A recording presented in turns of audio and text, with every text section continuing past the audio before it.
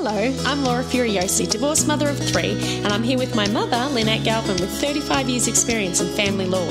You're listening to the Divorce Course podcast. Through our candid discussions, we hope to help you through your divorce or de facto separation. We will be answering the most commonly asked questions and covering the stages and steps that you will face on your way to freedom. Are you in an amicable divorce where everything's going swimmingly? Well, this episode is for you because we're going to identify when amicable can go wrong, how to identify it, and what you can do about it, and hopefully avoid some troubles. Yes. Hello, Mum. Hello, Laura. It's lovely to have you here. Yes. Hello, everyone. So, Mum, I guess you don't see that many amicable divorce people walking through your door, but can you give an example of what an amicable divorce might look like? Okay, so I would say an amicable divorce is where people have a sensible discussion about the separation and where perhaps both people are hurt but no one is angry about the separation. And then they are able to take advice, legal advice, and settle their property, probably by consent orders or a financial agreement, but without having to argue it through lawyers, at mediation, or through court. And same with children, I guess, arranging parenting orders and things. That's right. And they're the ones that you don't usually see, like a true amicable is... Truly amicable, hardly ever, only if I'm doing an agreement for them and drafting up what they've agreed to, or a consent order. So, but yes, lately, or mostly, it's people who have got at least one issue where they're not able to agree. So we've always used the amicable personality type in everything we've done in our divorce course online, the DIY Divorce Blueprint.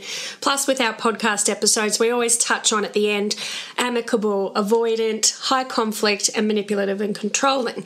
And recently you were a bit worried that some people might think they're amicable, but they might not be, or they might come a cropper a little bit later. Yeah. And there are times where people are amicable and then it all goes wrong. Yes. So, and you've said before in some of our webinars as well that amicable can be like dressed as a wolf in sheep's clothing. That's exactly right. It could be something else dressed up as amicable. And I think that's what I was talking to you about, Laura, when we had that chat. I'm worried that people will just take amicable at face value. In this episode, we're going to touch on the different types of amicable and what they can turn into and signs that you can look out for yourself. And a lot of your clients that have come to you in the past, Mum, maybe they thought it was amicable and then it became different. Most of them.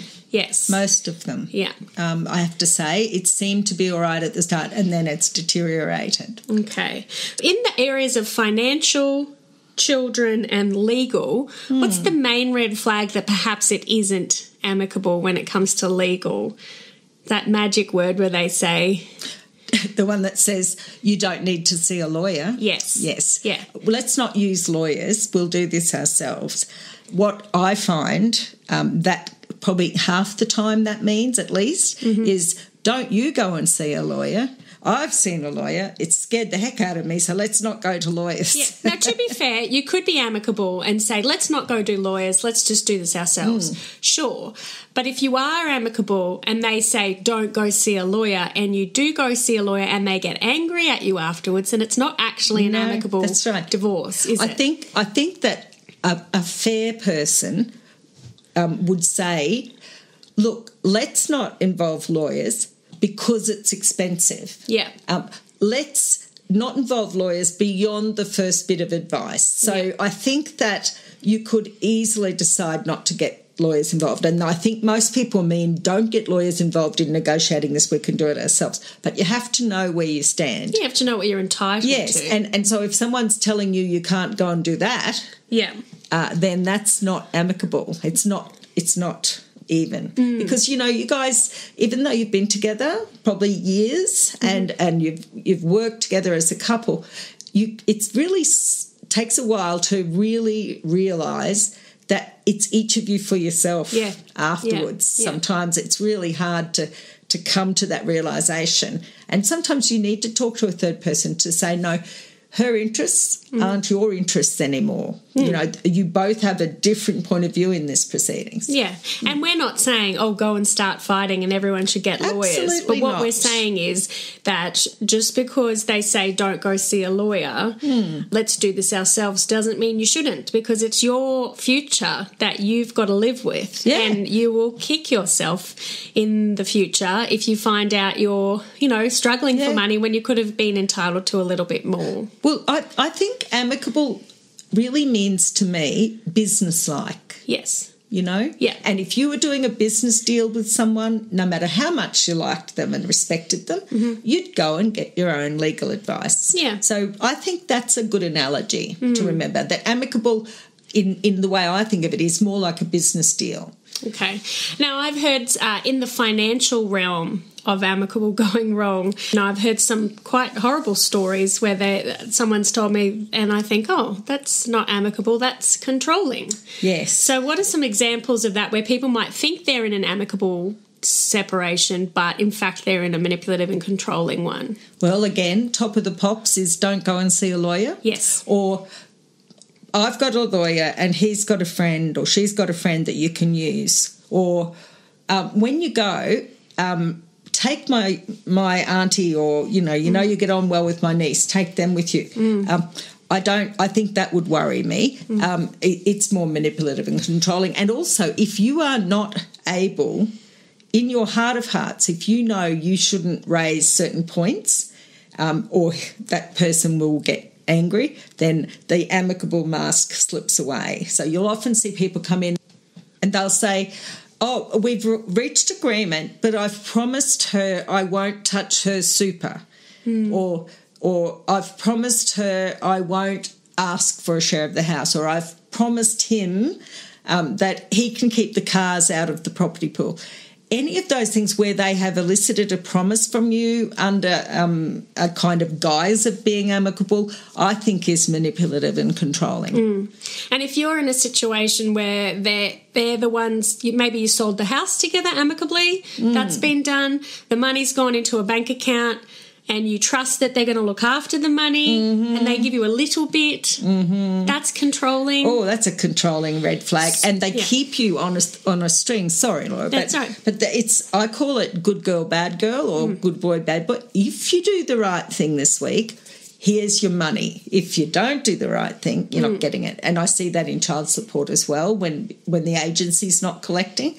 So you don't want to give your power away to another person. And a true amicable business-like arrangement, you wouldn't dream of giving the other person all of that control. No. So if you don't have control over your money, whether it was earned by them or not, if you don't have any control over any of the money and you're hanging on them to send, I'm run out of money this week, can you give me a bit more because you haven't had your property settlement or you haven't seen a lawyer, and they just give you a little bit of money and a little bit of money, that's not amicable. That is a bit controlling. And another one that crops up often is, I'll get you a house to rent and I'll buy you some furniture, or I'll come with you to buy the furniture, or you can't spend more than this on what you need to say is, no, this is my life I'm building. The trouble with this amicable arrangement where the money is doled out inch at a time is that people, if they search their hearts, they know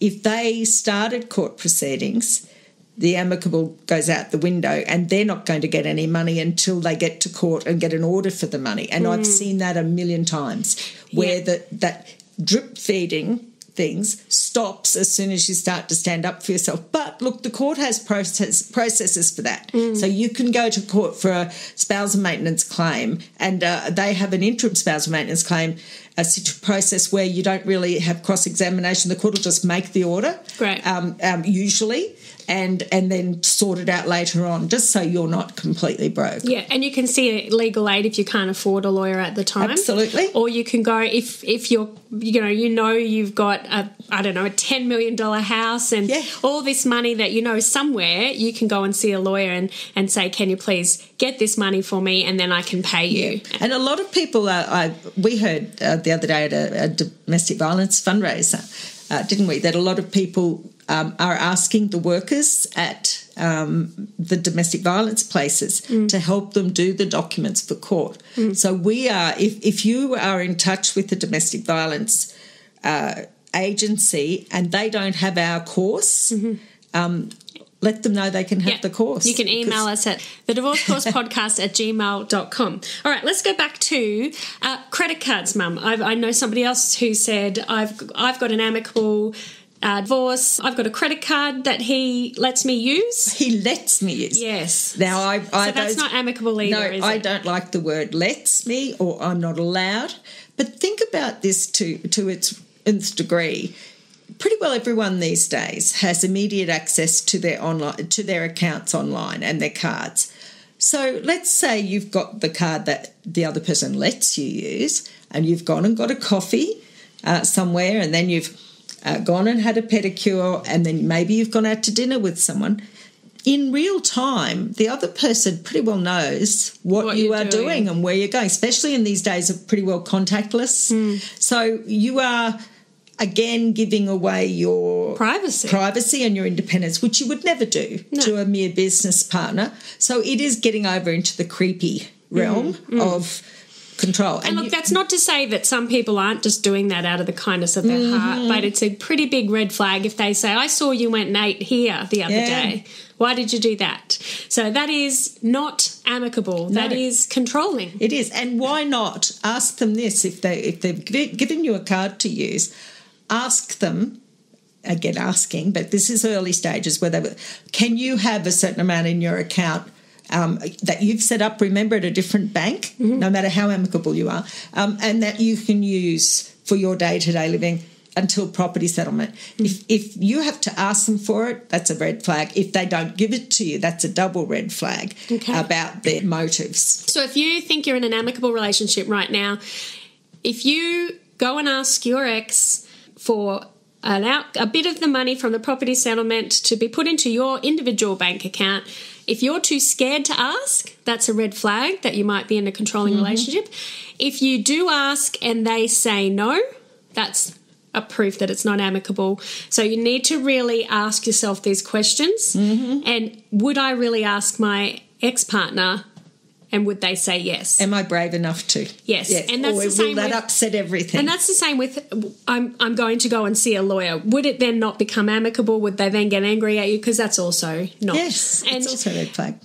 When it comes to children, so it's an amicable separation, and I have seen this the reverse way with women and men. Of course. Where, it's amicable, the separation's happened, the mother has the children, kind of decides when or not the father can see the child, and that's kind of you think it's amicable, but if the father said, hey, can I take little Johnny for the weekend, I want to go to see Aunt May, that might show a sign of controlling and manipulative. Yes, and if you feel like you're walking the tightrope of not being able to ask for more than you're being given with time with children, might also not be amicable. And and being given the time is the wrong paradigm. If you feel like that she's only giving you the time at her thing, that's controlling, and it's not a fair arrangement at all. And we're really just trying to point out, we're not trying to make everyone become into a battleground. No, I wish you all a good business-like amicable arrangement, all of you. Yes, it's just Mum is very concerned, and I am too, that some people out there don't realise until it is too late or after the fact that they really should have seen their relationship for what it was, and perhaps it wasn't amicable, it was you just not rocking the boat. When it comes to kids particularly, if it drags on a long time, then that becomes kind of the normal for the children, and it'll be very hard to change an arrangement if you've only been getting weekends or if you only get it as hoc. It's going to be very hard to change the arrangement if it's been going for a year or two. And why is that? Well, because the court does look at what the children are used to, right? And there might be the person who hasn't been letting you have the children might say, "Oh, the reason I didn't is this person had problems. They had drugs or mental health or whatever, So you really, with children, need to start as you mean to go on. There's no real amicable would give you a reasonable time with the children and probably almost 50-50. Yeah. But fake amicable, I was just talking to someone, a psychologist just then, fake amicable can do a lot of harm to children because they're not silly. They know who's calling the shots and it doesn't feel fair to them. And, of course, we're not talking about baggage here. These are kids who are not seeing you enough, if you're just being dolled out. And maybe the person's doing it to the children, like, I'll see if I'll let you go to your father's or your mother's next weekend. Let's see what's happening, and leave them hanging. The kids don't have that certainty.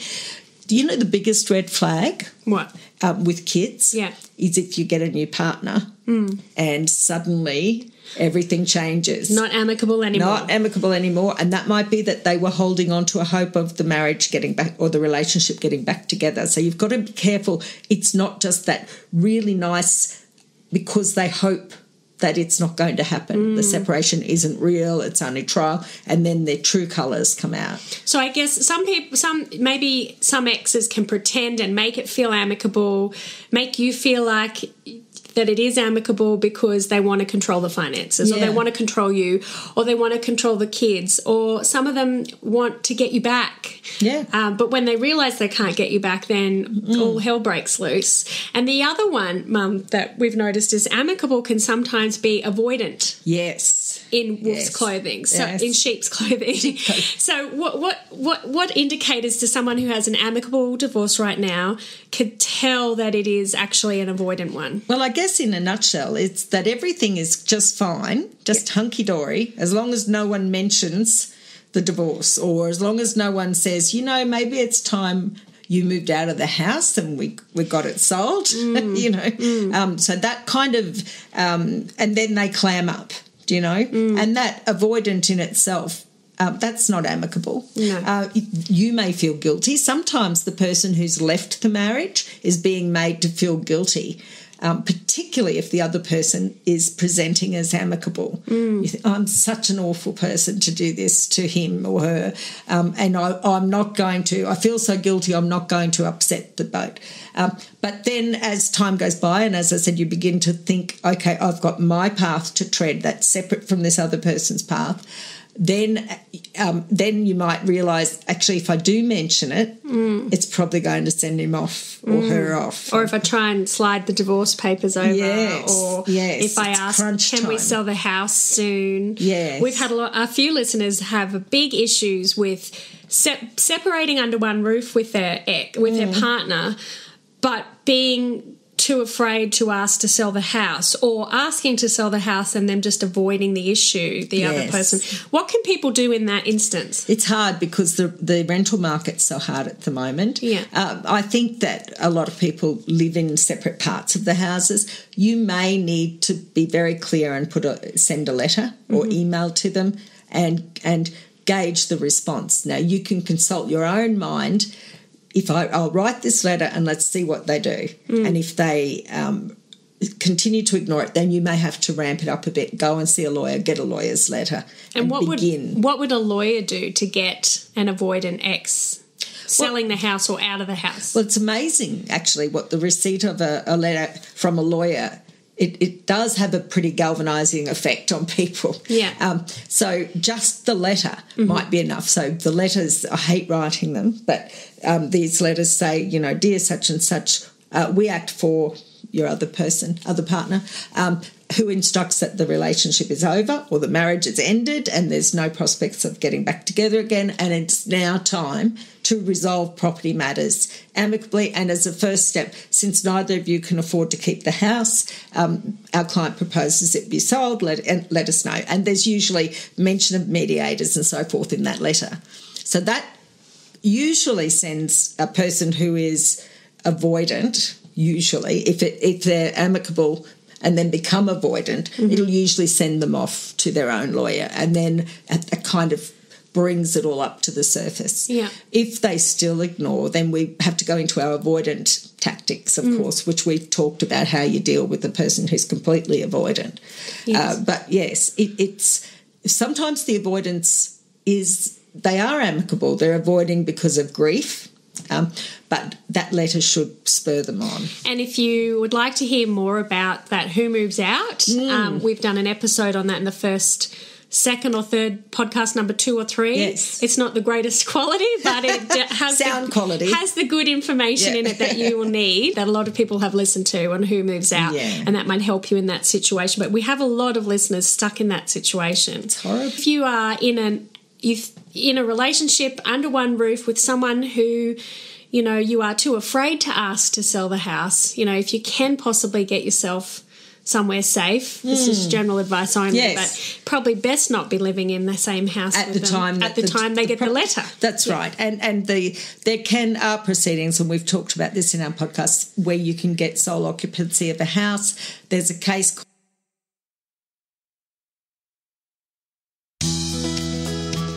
Are you feeling confused, lost, scared, and overwhelmed by the family law legal jargon and processes? Join the club. Now it's your chance to empower, educate, and equip yourself with the legal know-how and tools you need to get divorced and finally settle. Introducing the DIY Divorce Blueprint, created lovingly by Mum and me. We've downloaded Mum's brains into 42 video lessons, along with over 100 templates and worksheets that you can use to create and settle your property and children's matters. Follow our guide and steps and templates to get yourself finally settled in divorce. Use it as a guide with your lawyer or without. But hopefully, using this DIY Divorce Blueprint, you can stay out of court and you can get it settled and sorted at a fraction of the price. Click the link in the show notes to find out more, or go to thedivorcecourse.com.au/enroll. See you then. Separated parties, for the court to expect separated parties to remain in a house. But if you do bring such an application, you're really rolling the dice. The court might decide it's the other person who should have the house, not you. So that's, you know, but it's all easy to say when there's nowhere to rent. No. Mum, I think, and it's a bit of I know it's a little bit of a wishy-washy non-legal topic, but it is a good question to ask. What are some things that the listeners today can ask themselves, driving along or cleaning the house? I'm in an amicable divorce. I just need to know what to do. Yes. And I just need to know how to do it. And now they're listening to this.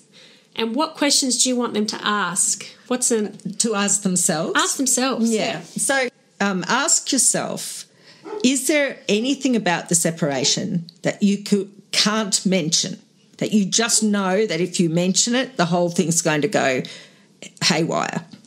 That's one thing. The second thing to ask yourself is, have you agreed to something out of guilt?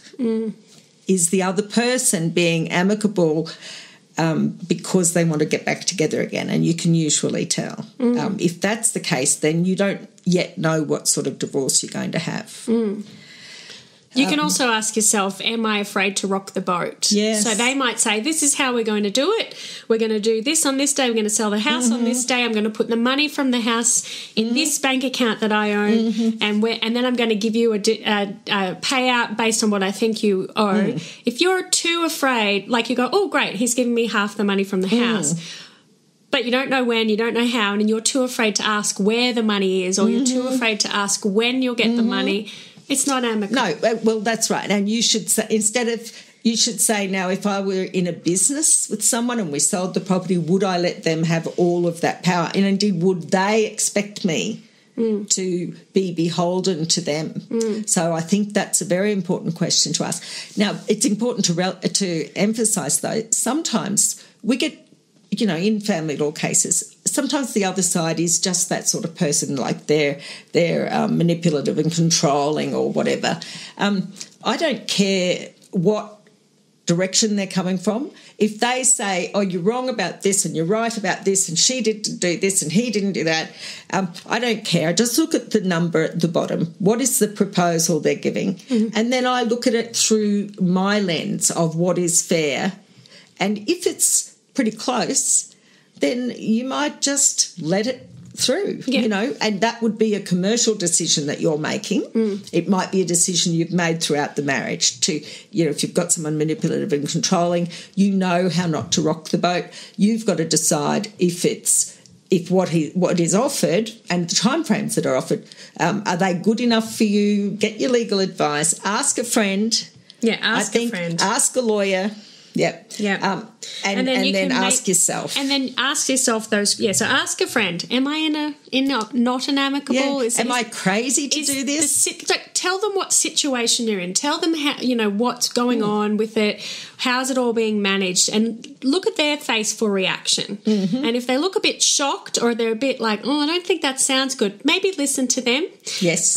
Then ask yourself, am I worried I'm going to rock the boat? Yeah. Am I too afraid to say, hey, I'd like to do it this way, or ask for something different than what they're offering? There's probably a red flag. Yeah. And then seek legal advice. Ask a lawyer, what am I actually entitled to? Yeah. And if that act alone creates drama, then it's not amicable. And either. it shouldn't create drama. Yeah. If you've got a relationship and you don't want to rock that boat, you think it's amicable, there's no way he's going to know you've been to see a lawyer, except if you're using his credit card. Yes. But, Mum, you said when we were talking about this, yeah. Once you've seen all of that, once you know what you're entitled to, yeah. once you know what kind of relationship you're actually yes. in, you can make that decision on what you want to ask for with your eyes wide open. That's right. That's it. And you can make the decision to take it. Yeah. Or you can make a decision to leave it.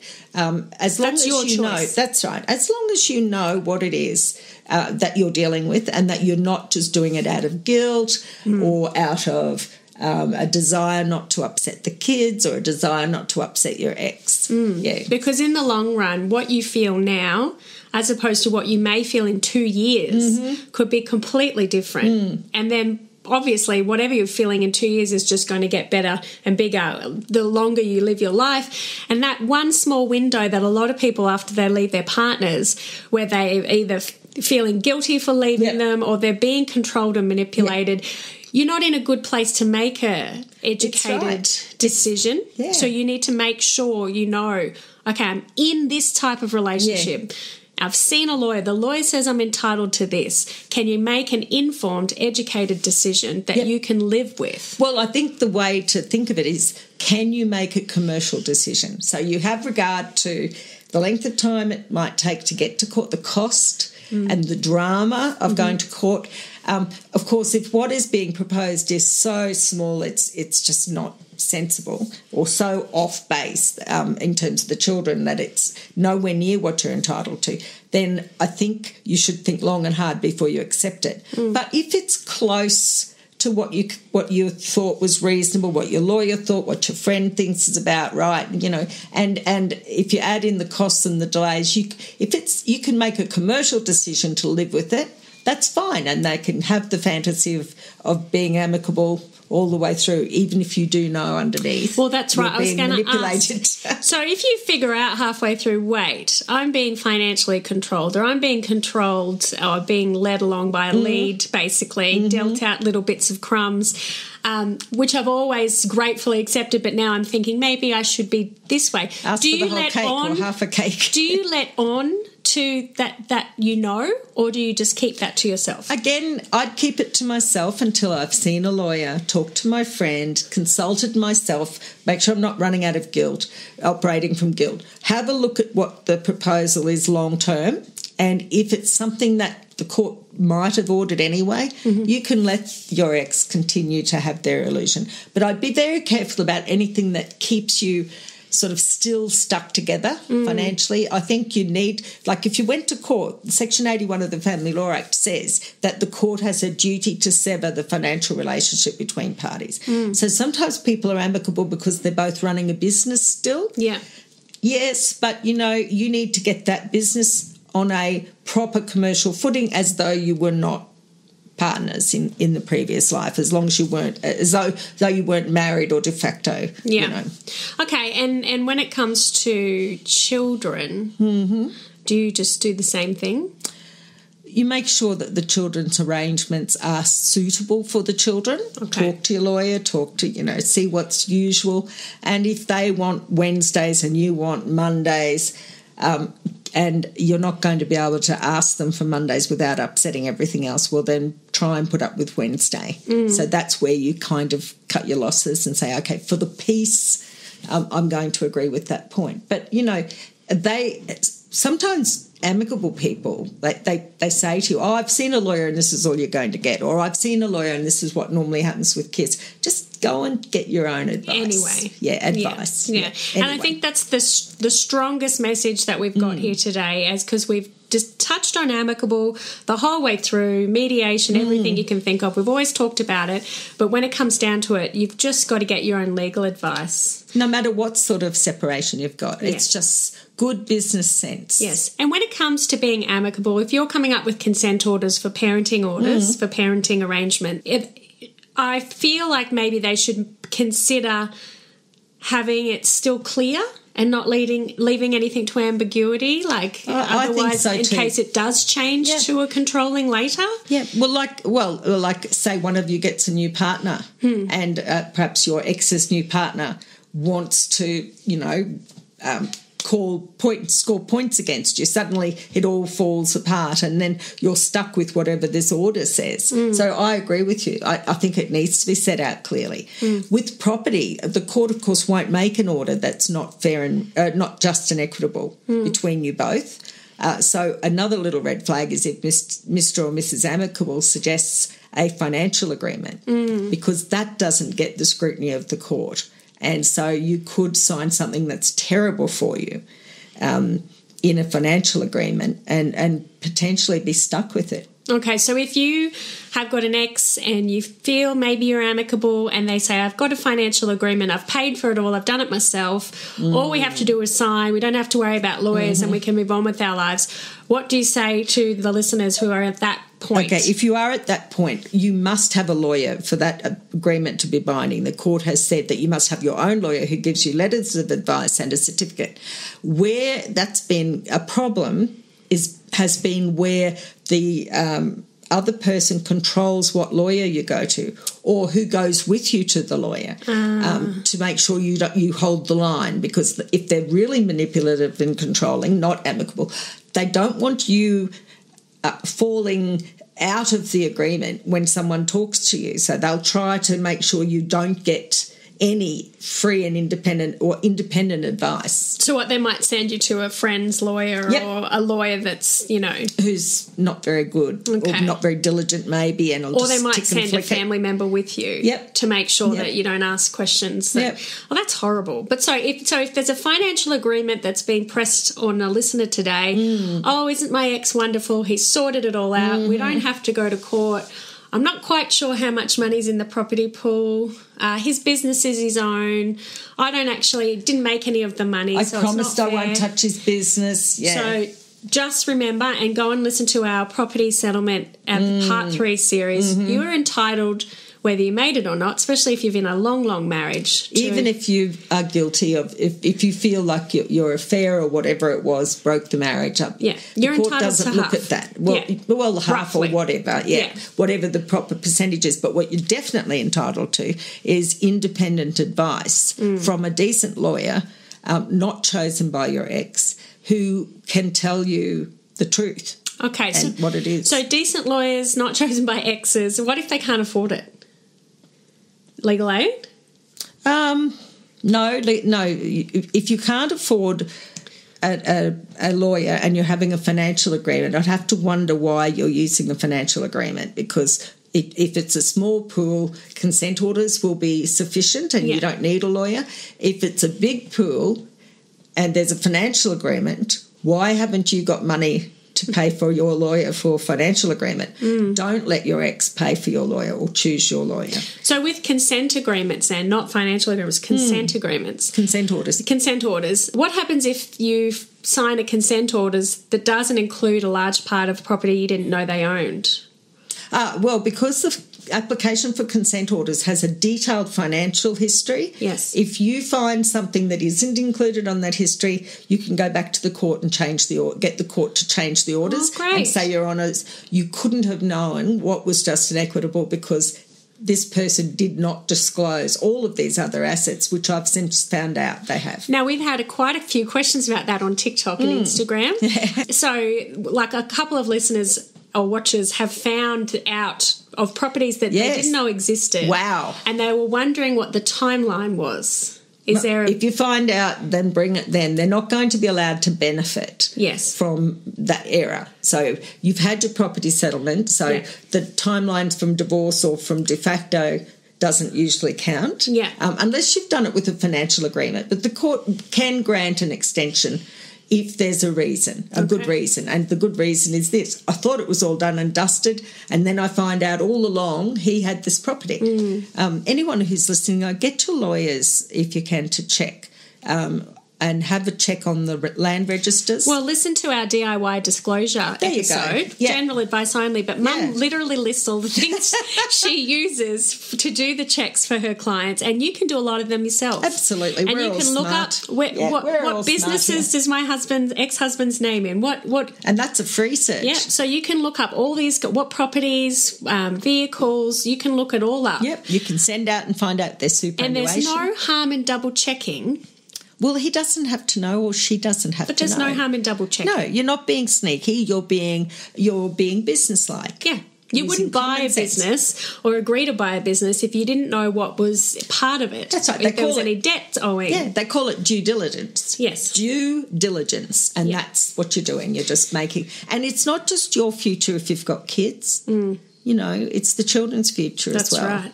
And their ability to live and be in a safe environment and happy environment with education. And so to the listeners out there that think they're amicable, really have a deep dig and reflect. And if you've been in a relationship for 25 years or 15 years even, you might really not have, if it is controlling, you might not realise it. You don't know what you don't know sometimes. But you might not have told anybody the things that maybe you're ashamed of or embarrassed about, and maybe it's time to go and have a chat to someone about those things. Well, sometimes it's not ashamed or embarrassed. Sometimes it just seems so normal to you that you don't even realise. And it's not until you're talking to that trusted friend about these things that they'll go, hang on, wait, what did you just say?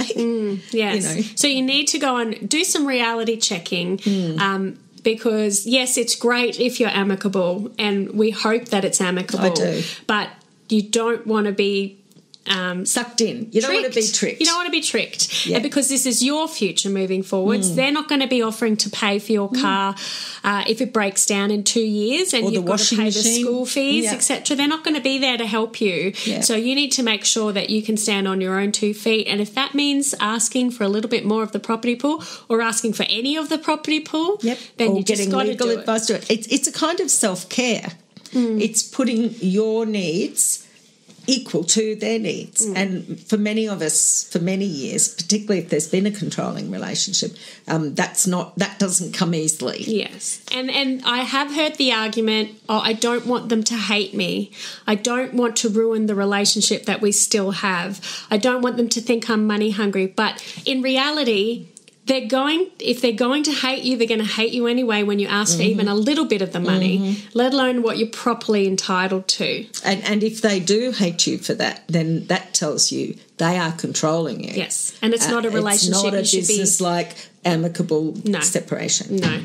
So if you're listening and you're starting to think, I don't want to rock the boat. I am too afraid to ask where that money's being kept, or we're still just floating in the atmosphere and we've been separated for 2 years and we've done nothing. Yeah. You need to go listen to some of our other episodes on, coercive control and financial abuse and property settlement, and hopefully have a little listen to some of those episodes and get yourself maybe aware of what you're entitled to and what you can do to move forward. The only way to get property settlement is to do it, to go through it, and at some point you can do it soon or later. Yep. But it takes about the same length of time to get out, and you might have been free by now if you hadn't been sort of worried about those things. So just think about, like you say. Yeah. And first step you need to do, go and talk to a friend. Yes. Find out what your property pool is. Find out what all the assets are. Go and see a lawyer. Just for their advice, for a one-off. Yes. What am I entitled to? Quietly. No one needs to know. Yep. And then you can make educated decisions with your eyes wide open.